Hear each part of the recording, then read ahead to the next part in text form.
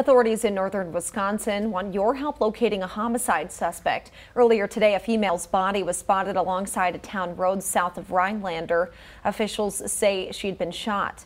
They have identified the suspect as 30-year-old Christopher Terrell Anderson. He could be driving a white PT Cruiser with Minnesota license plate number 187NXC, or he may be driving a white Mitsubishi Outlander, Wisconsin plate number AJR 9672. Anderson is considered armed and dangerous, and you should not approach him. Instead, contact police.